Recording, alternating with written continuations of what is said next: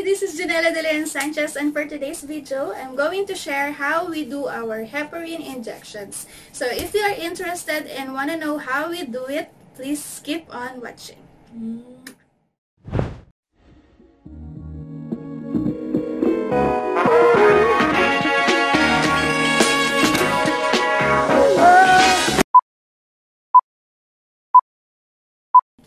Hi, good evening. Welcome back to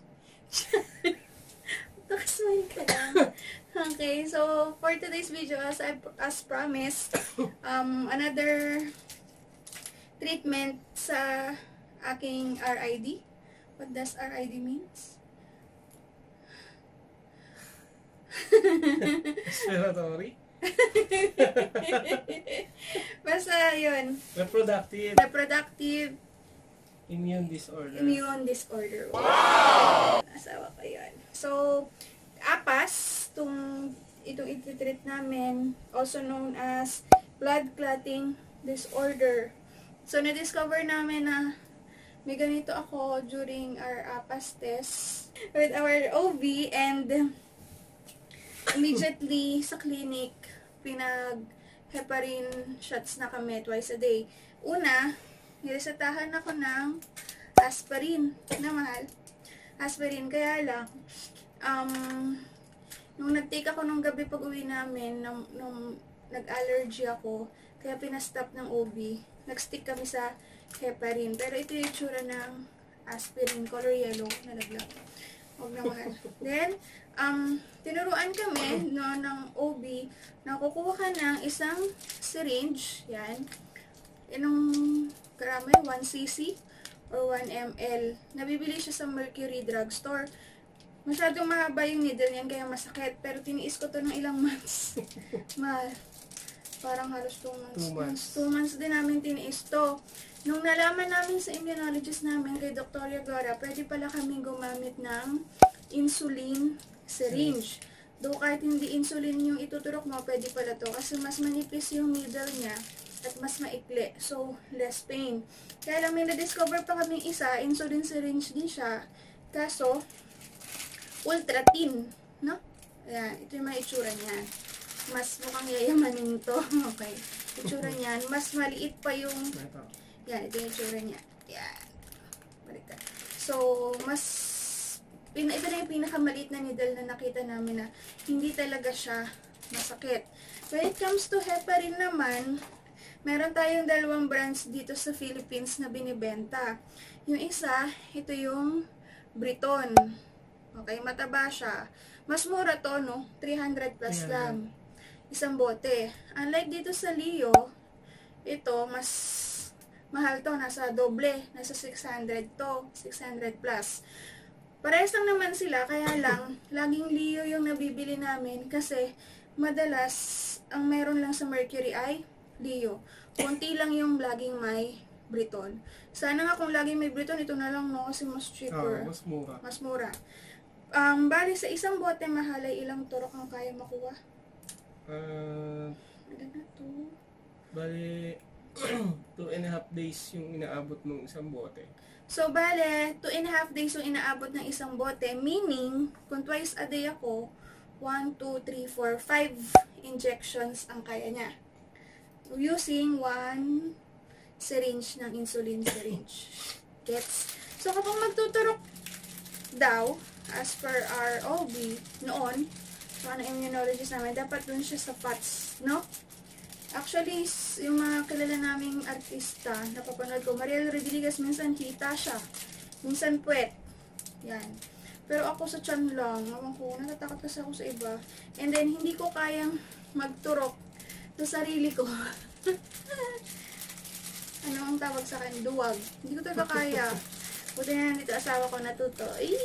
Pag wala yung asawa ko, wala akong choice.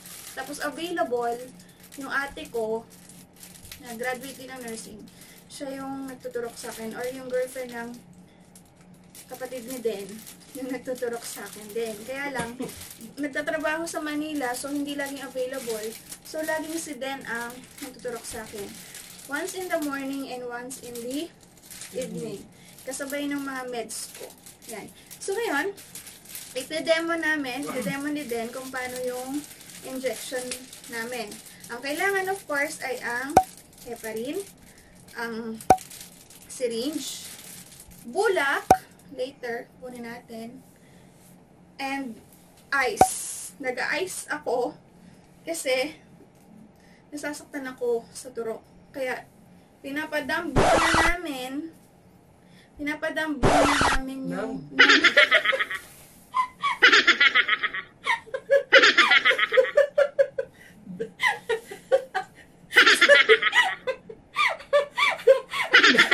busog lang, basta.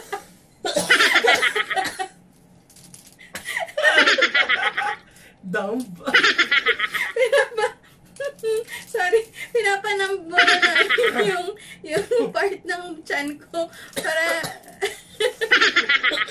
walang pakiramdam. Yan, para walang pakiramdam. Di masyado masakit. So, cut muna natin kasi bababa mo yung camera on tela. So, see ya! Hi! Welcome back. So, pasintabi po sa aking malaking chat. Hindi na ako mahihiya. Buntis naman ako. So, ang una namin gagawin, itong yellow, and then, maghahanap ako ng part somewhere sa tiyan ko na hindi pa ganon katigas. Tama? Maghahanap ng hindi pa masyadong, yan, ito, katulad dito. Pag naspot ko yan, doon ko ilalagay yung ice. Tapos, maghihintay kami for a while, and habang naghihintay, inayos na ni Den yung heparin. So, paano yung way mo po, mahal? So, ito, heparin to. Ito yung syringe. Okay, paano? Tinuro sa kanya yan ng OB. By the way, wait lang, mahal. Hindi siya nurse. Hindi siya graduate ng nurse. Di rin ako nurse. So, lahat to ay tinuro lang sa amin. Papasok niya. I-release niya yung air sa loob. Tama? Ng bote. Then, pupunuin lang niya yung syringe.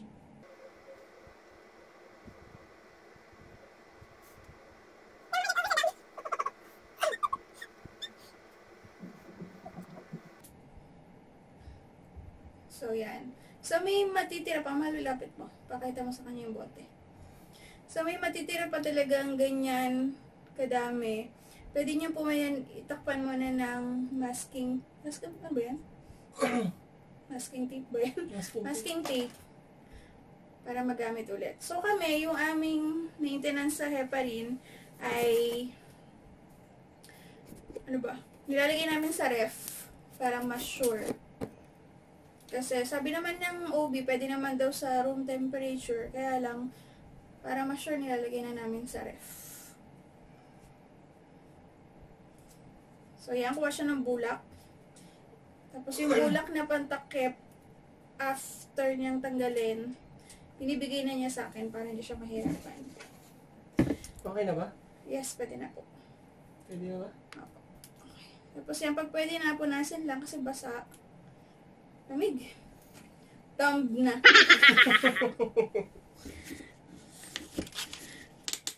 Kuha siya ng out.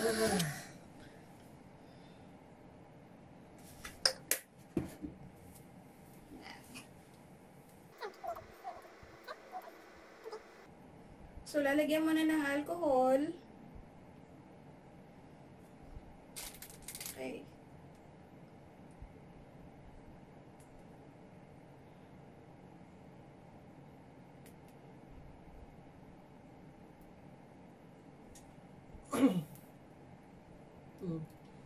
Yung lalim.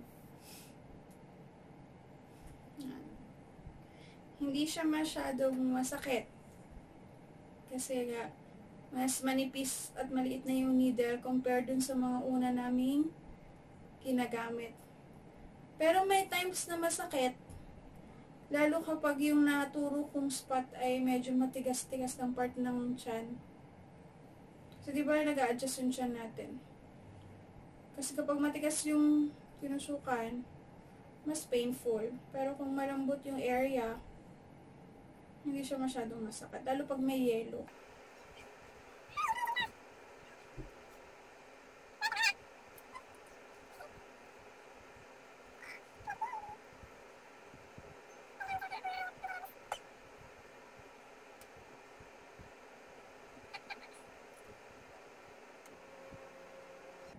Okay. Tapos wait ka ng, pag naubos yung laman ng syringe, wait ng how many counts? How many counts? 10? 10 counts. So after 10 counts, 1, 2, 3. bibigyan siya 1, 2, 3, and then, hinga ako malalim, siya kanya tatanggalin yung needle para hindi ulit maramdaman.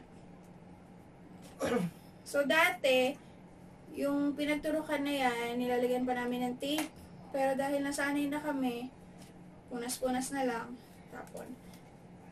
Yan. Tapos, can you get the bottle ng pinaglalagyan natin ng syringe for them to see. Tapos, sa disposal, hindi namin tinatapon basta-basta lang sa basurahan. Nagawa kami ng bote na lalagyan ng lahat ng syringe na ginamit namin. Para hindi rin naman takaw aksidente. Tsaka, tiyanan! We want to make it memorable din. Plano na namin itong ilipat sa magandang bote someday and then pictorial with our baby. Nasaan na yung gamit? Nilagay mo na dito? So, simula nung 9 weeks kami up to now, 33 weeks and 2 days, ganyan na po kadami ang aming nagagamit. Na-stop pa to ng ilang days nung na-admit ako, no? For circlage. Tapos nag-ulit. Ganyan na siya kadami. Hindi ko lang alam kung mapupuno pa namin ito hanggang mga anak. Parang hindi naman na, no? So, yun nga. And then, regarding din dyan, kakagaling lang namin sa immunologist ko ngayong umaga for our last therapy, intraliquid. Makikita nyo rin yan. And then, may instruction sa akin yung OB ko, since di na ako babalik doon. Sabi niya sa akin, I have to stop my heparin injections 1 week before ako manganak. So, dahil CS naman ako, masasked yung panganak ko, masasked ko rin kung kailan ko masastop yung heparin injections ko. And then, nagulat ako, akala ko, stop na siya all throughout, hindi pala. I have to inject again 3 days. Yan, 3 days after my delivery up to 10 days. 10 days. Sabi ko, bakit? Para daw hindi ako mamanas. Yun ang sabi nito. So, sunod lang tayo. So, yun lang. Believe ako sa mga momshies, lalo na mga preggies na kayang magturok sa sarili nila. Ako sa aminado ako, hindi ko talaga kaya. Takot talaga ako sa injection sa needle. Ngayon nga lang ako natututo gawa kasi ng case namin. Pero thankful ako, may asawa ako. na nagtuturok at imagine niyo, hindi naman siya nurse pero sinagaan niyang gawin yan para sa akin. Minsan may mga suggestions sa akin, nurse na ganito, nurse na ito, hindi ako pumapayag. Sa asawa ko lang ako, mas comfortable ako. So, yun lang. May questions man kayo, kung may nakalimutan ko man sabihin, comment nyo na lang down below. So, maraming salamat. Thank you for watching. Ang susunod kong video ay tungkol naman sa aking RID Category 5, which is Natural Killer Cells, Intradipid Therapy. Ipapakita ko rin yan sa inyo. So, thank you so much for watching.